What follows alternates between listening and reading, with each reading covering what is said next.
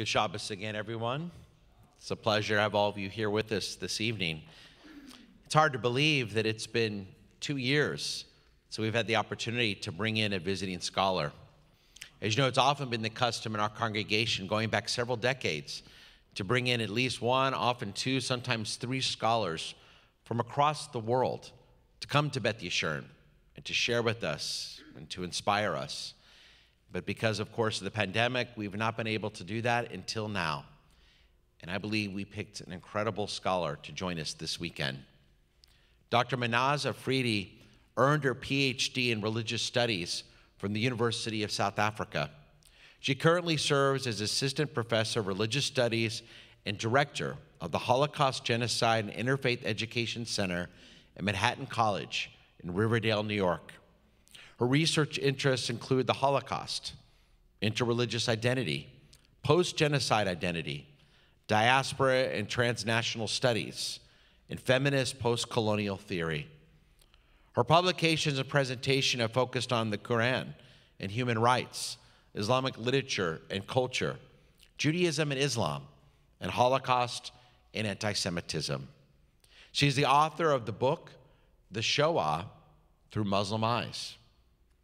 Her focus on keeping the memory alive of Holocaust survivors has involved the work of students, community, and local survivors.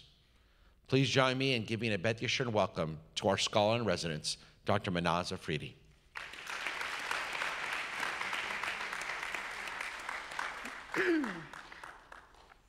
Shabbat Shalom. I just want to say that I was promoted to full professor. So I'm no longer assistant, which is a big deal in academia, I just want to tell you. So thank you so much, Rabbi Strauss and other people I met tonight. Cantor is just beautiful. It's magical. You make me want to dance and move and think about God, and that's really amazing. Thank you so much. And thank you, Jennifer Rosenweig. Where is she? Is she here somewhere? No, there she is. She's been amazing and trying to get me here for the last 2 years. So I really, really appreciate all the work because people like you make these things happen. So I'm really grateful. And thank you so much for coming tonight. And I hope that we can spend some time talking, and also I can share some things about myself and how I came to this work, but more importantly, perhaps what we can do with this kind of work and how we can act in the world.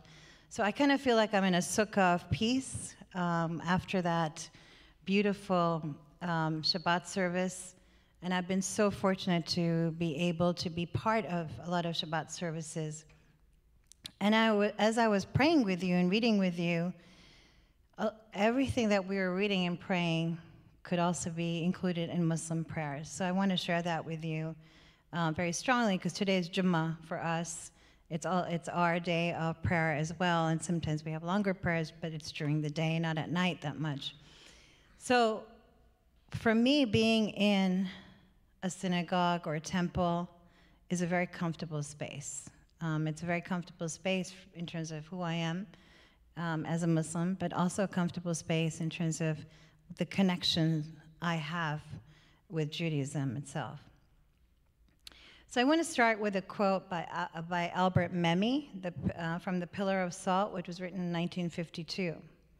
He says, "Our memories of things impose some order on the past and give it its meaning.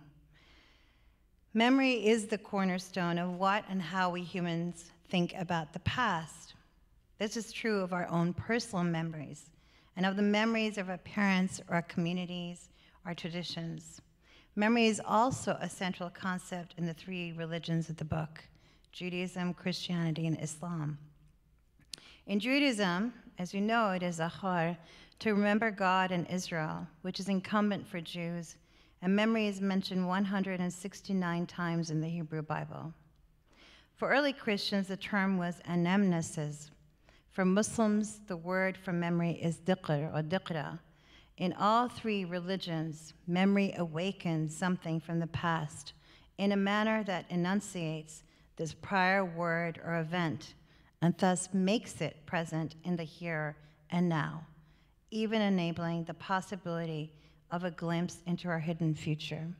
And I begin with this because I think it's a very important aspect of all of our traditions, but I think it's very important to me as a scholar in terms of the work I do with the memory of the Holocaust and memory of the testimonies, and to expand actually Holocaust education into the Muslim world and non-Jewish world particularly. And that's what I'm interested in doing. The importance of memory does not lie only in religious texts, as you know. Memory provides all of us a path to follow to grasp our own identities. For example, one of my professors describes the memory of third-generation Holocaust survivors as the expression of a collective voice that enlivens and reanimates the past, both living and dead. On the borders of memory, such writers enter the fragile space of a memory not their own. Dr. Alan Berger, who actually is in Florida, was one of my professors when I was starting my graduate studies at Syracuse University. I was privileged to work with him as a teaching assistant. His insights and words of wisdom enriched my understanding of historical events I had not heard of before. So just to explain to you, when you're a graduate assistant, you don't get a choice in terms of who you're working with. You get a scholarship and they just throw you with someone, as a teaching assistant. So I got lucky because I actually TA'd for someone who was teaching post-Holocaust classes. I began to wonder if all collective memory was somehow the fragile space of memory, not their own. In any event, I developed a strong interest in Muslim memory of the Holocaust. Memory and history became important to me through the study of the Holocaust and its survivors. And I remember meeting Michael Berenbaum, who is very well known for his work on Holocaust studies, but he also was behind the DC Holocaust Museum. And he happened to be an adjunct where I was at Loyola Marymount University in Los Angeles. And it was September 25th, 2003, now a long time ago, when I met him. And it was the day that Edward Said, the Christian Palestinian, had passed away. And he was remembered, Said is known for his Orientalism and work that he's done, and also he was a Palestinian that also was critical of Israel. But this meeting was really important to me. That was the day in which Edward Said died. Said justly remembered for his reputation of Orientalism, the historically patronizing representations of the East by Western historians. Berenbaum wanted to know what I would miss about Edward now that he was gone. I replied that his death marked a great loss of a Palestinian Christian who had fought against shallow half-truths and false claims, whether such propaganda targets Palestinians or Israelis. Berenbaum agreed that stereotypes only lead to further stereotypes, but he also challenged me to focus on a richer dimension of Said's work, his collaboration with his friend Daniel Barenboim, in a creative search for a just solution of decades-long Israeli-Palestinian conflict. Everyone knows that Barenboim is a world-class pianist. I did not know that Edward Said was also a great lover of music and a very accomplished pianist. This common interest in art led the two of them to apply profound concepts of harmony and discord to the political reality of the contemporary Middle East. They had the idea of taking young, talented musicians from both communities, bringing them to Berlin, where Berenbaum was the director of the opera, to meet one another and make music together. In 2011, I became the director of the Holocaust, Genocide, and Interfaith Education Center at Manhattan College.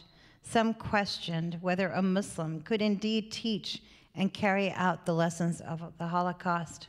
Some Jews were horrified that a Muslim would be guarding memories of survivors, but most horrific were the comments about, quote, "You might as well as hired a neo-Nazi." Anguished by this, I continued my journey and have just completed 10 years.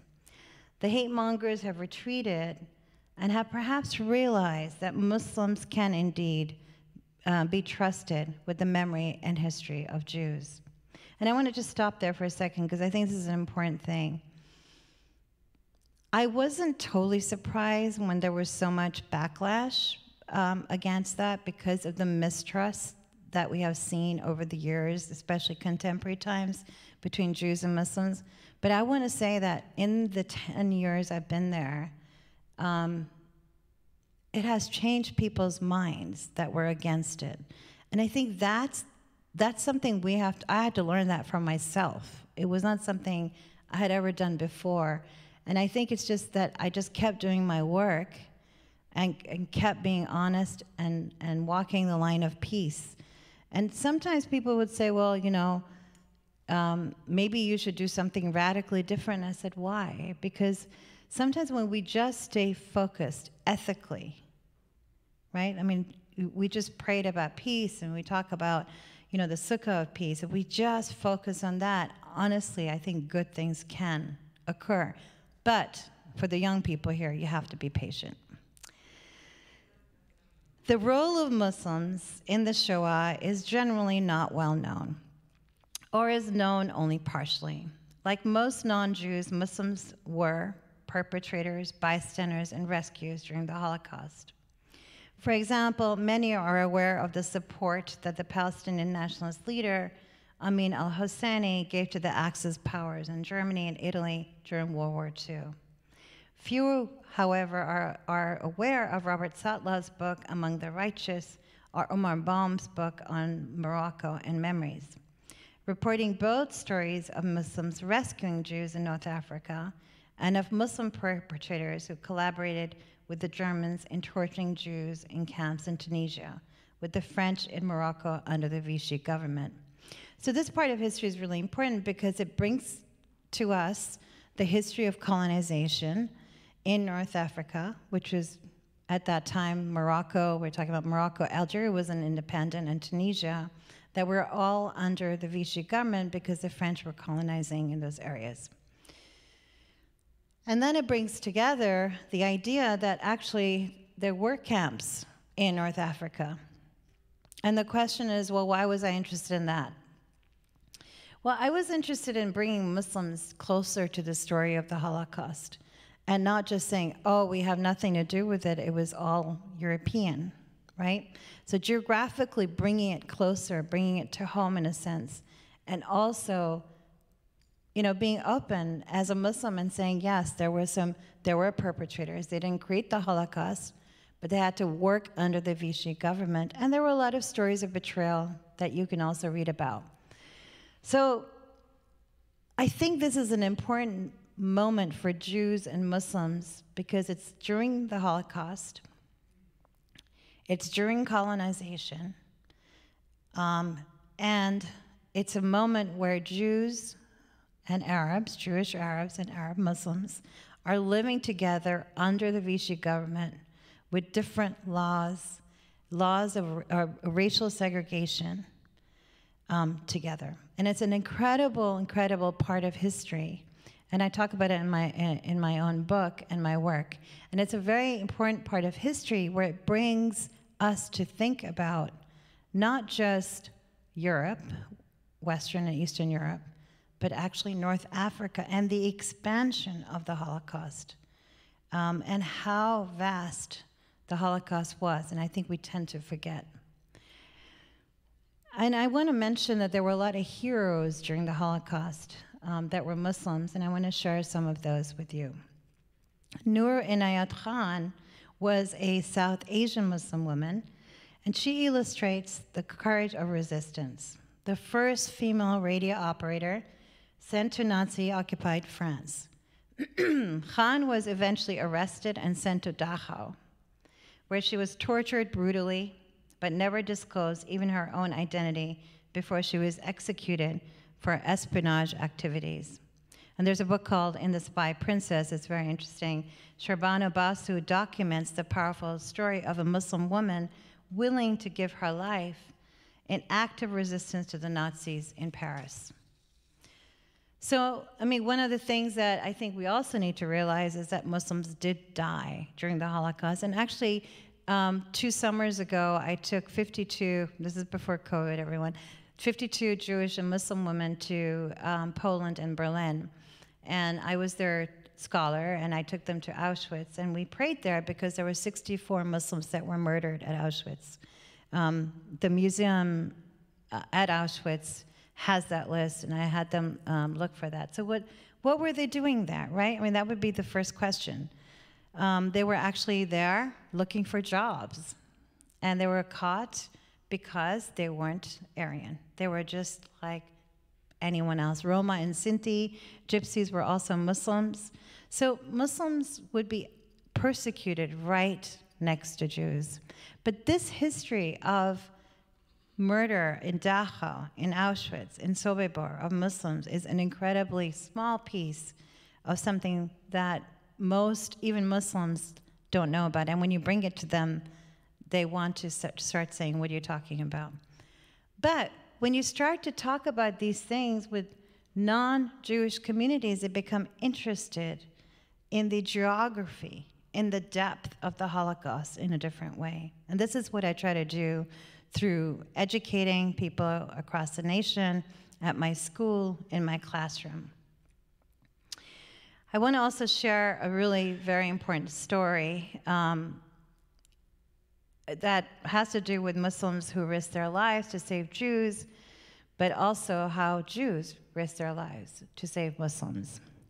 Here is one such story. Joseph Cavillo and his family are Sephardi, whose ancestors were exiled from Catholic Spain in 1492.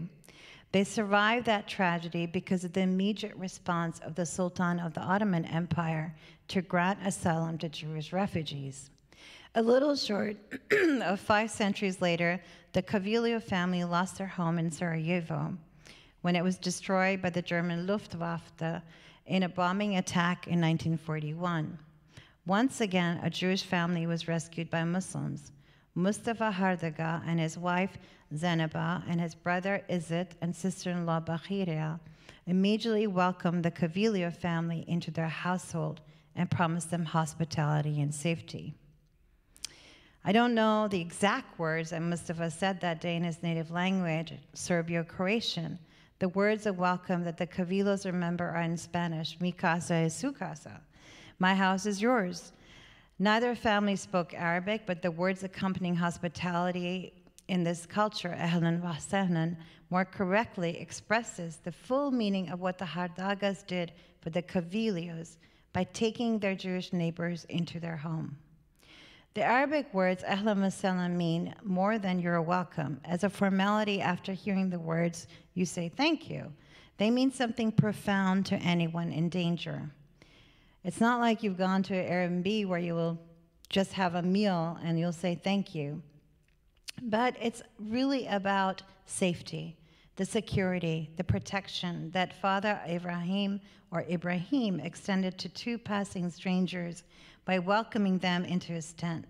Ahlan wa sahlan are more like a blessing, as in Hebrew, Baruch haba. Blessed is the one who is here. In fact, twice blessed, both because the blessing descends on the giver and the receiver, and because the blessing means we will make things easier for you, ahlan, now that you are part of the family, sahalan, or more simply, facilitated living with a new family. Despite prominent Gestapo warnings of the death penalty for hiding or aiding Jews, the Hardagas carry out their promise in plain view, or under the nose, so to speak, of the Gestapo, who had set up their headquarters in the very same neighborhood. Eventually, the Sephardic Cavillo family found a way to get to Mostar, then under Italian control, where Jews were relatively safe, but not for so long. They also were executed there. Eventually, in 1984, the Cavillo family made Aliyah to Israel. That brings the story to 2 more extraordinary twists in the plot. First, when the Cavillos got to Israel, they reported the story of their survival to Yad Vashem, which certified the Hardaga family for recognition as righteous among the nations. Second, and this is really important, during the siege of Sarajevo from 1992 to 1996, described as an herbicide by shell fire that destroyed over 35,000 buildings, the Hardagas lost their family home and became refugees. Right? This is time forward. An official in the state of Israel heard of their plight and arranged for an offer of citizenship if these Muslims wished to come to Israel. The Hardagas accepted the offer gratefully, knew the words of welcome were Baruch haba. I mean, that's an incredible story, right? We're talking about World War II, and then we're talking about in the 1990s. And what's interesting is the memory. We remember they saved us. And also in Sarajevo, and I spent some time there because of the genocide, but also because how amazing the locals have preserved the synagogue, and they have the Haggadah there, and they have a museum about the history of Jews in Sarajevo. But it's amazing that this story is so buried in a way, and nobody wants to talk about two different families, Jewish and Muslim, trying to rescue each other.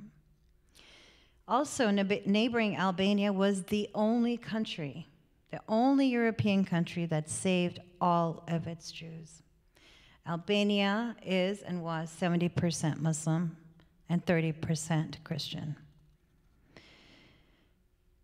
Actually, Albania had more Jews in Albania than before the war, because Jews were escaping to Albania because they knew that they were being hidden. Almost all Jews living within Albanian borders during the German occupation, those of Albanian origin and refugees alike, were saved, except members of a single family. Impressively, there were more Jews in Albania at the end of the war than before. So Harvey Cerner has written a really good book. You should look at it. It's called Rescuing Albania. It was published in 1997. Direct Muslim memory of the Holocaust was virtually non-existent, but Holocaust scholars have taught us that memory catches us by surprise at times and at moments when we may want to revisit a particular event. Memory is situated. The place in which you remember an event shapes you remember it. The Holocaust is a large story that needs to be told from multiple vantage points. People remember the Holocaust differently in Berlin, Tunisia, Jerusalem, the United States. Since one's perspective is crucial to appreciating how one understands an event, I began to look at how Muslims came to learn about the Holocaust as a way of understanding what Muslims remembered and what they forgot. One of the most important reasons why I was led to study the Holocaust in Judaism is that I wanted to explore why anti-Semitism had emerged within Muslim communities, my community. Explanations are offered, but they are not persuasive or convincing because so much work has been done to create a reliably factual history of the Shoah. So my question is, how can one deny the genocide and silent screams of so many lives lost during the Shoah? As Deborah Liebstad suggests, denial of the Shoah is a crime against our own humanity because it is an assault on truth and memory. What is it about humans that becomes undeniably repulsive when they deny the deaths of millions, knowingly avoid the evidence, and remain painfully silent? The silence that I refer to is the tacit silence and casual acknowledgments within Muslim communities and countries that the Shoah is a subject that is not discussed. And if discussed, must be seen as relative to the discussion of others' suffering. To deny the suffering and loss of another human being is a failure on the part of humanity, and I think Jews also have this in their tradition. How best to undertake any teaching moment about these matters? I always ask myself that. Specific answers, of course, depend on the specific situation a teacher confronts. My general approach is to follow the structure of scientific method. I give them evidence, search for insight, testing hypotheses. I tell them, be attentive, be intelligent, be responsible, be reasonable, yet be self-critical. This is how I apply my method for teaching. Fortunately, there are examples of Muslims speaking up and sharing the facts about the Shoah with the Muslim world. And there is now a beginning and burgeoning little field, which is amazing, that Muslims are looking at the Holocaust, looking at memory in terms of Morocco, Algeria. So it's just starting. It's a very, very tiny field. but it's there. And I don't know if you've heard of Mohammed Dajani, who is a Palestinian professor. He was at Al-Quds University, and he took his students to visit Auschwitz in 2014. But when he returned, his car was set on fire, he received death threats, and was forced out of his job at the university in East Jerusalem. And I'm in touch with him, and he lives in Jerusalem now. He has a Wasatiyah Foundation. If you ever go, you should probably visit him, because I think it's really very powerful. Or if you're taking a group, it's a very powerful moment. The controversy escalated out of hand because a Palestinian dared to read the Shoah as an important event of significance to Palestinians. In a conference in Doha, the capital of Qatar, Dajani said, quote, "You need to understand the other because reconciliation is the only option we have.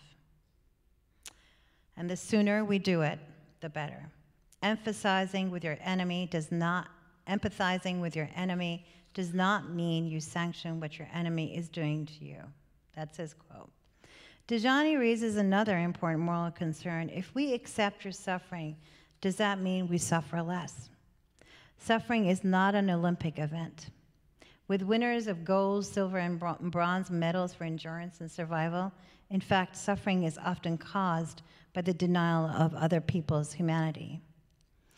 As a scholar committed to the importance of academic freedom, moreover, I'm saddened by Dajani's experience of being punished for promoting transcultural understanding of the Shoah. I add, however, that I also find curious the refusal of many people to acknowledge the conclusion of serious Israeli historians such as Ilan Pappé, who have documented the same in terms of the evictions of Palestinians. As I noted above, we have to use all the facts in order to talk.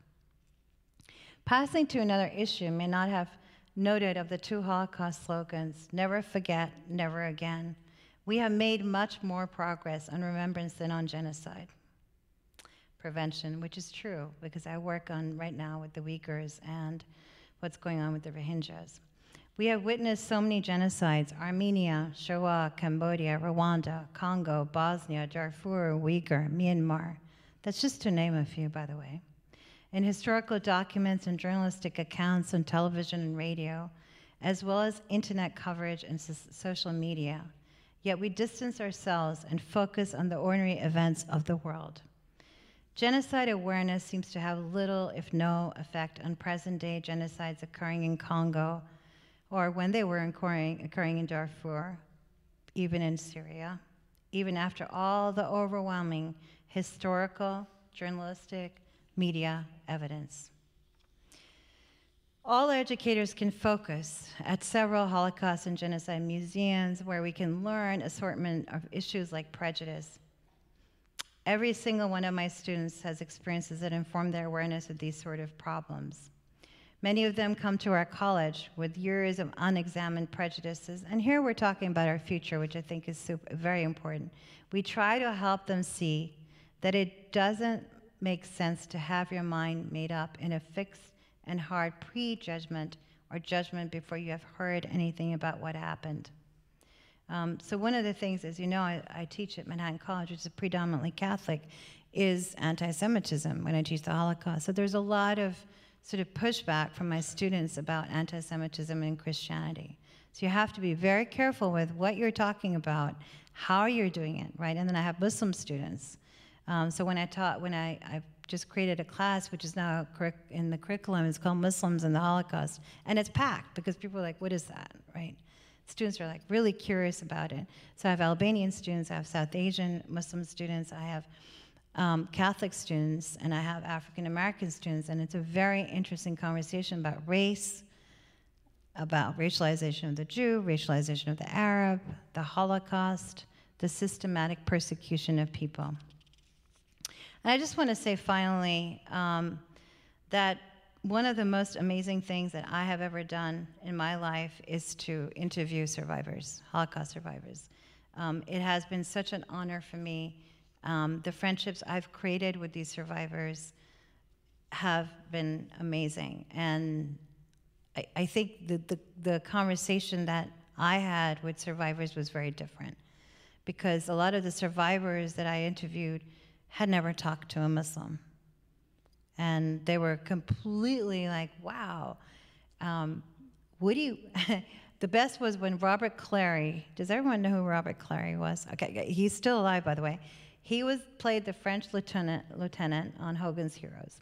So he gave me his last interview. He's still alive, but he just was curious why I wanted to do this. And he said to me, what is a nice girl like you doing following Islam?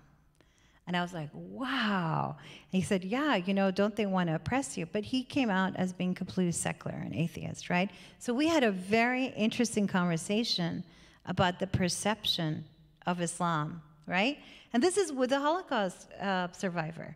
So I had these incredible exchanges with people that questioned my own identity as a Muslim, because how could a nice girl be a Muslim was the question, right?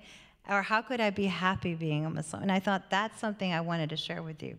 But I just want to end with this. I've worked with many Holocaust survivors, and I share now one of these precious experiences. And this is about Albert Rosa. He's Greek, and he's 92 now, and he was a tough fighter. So I looked into the sky blue eyes of Albert Rosa for 3 hours one day, and I did this several times with them, as he spoke about his experiences at Auschwitz-Birkenau. As I left him, he told me with tears in his eyes that he wanted someone to write his life story. Since he had very formal education and would not be able to express in writing his feelings in the Shoah. He asked me, how can I express in words how I felt when my sister was bludgeoned to death in front of me by a Nazi woman, or when I saw my elder brother hanging from a rope when I had tried to defend him.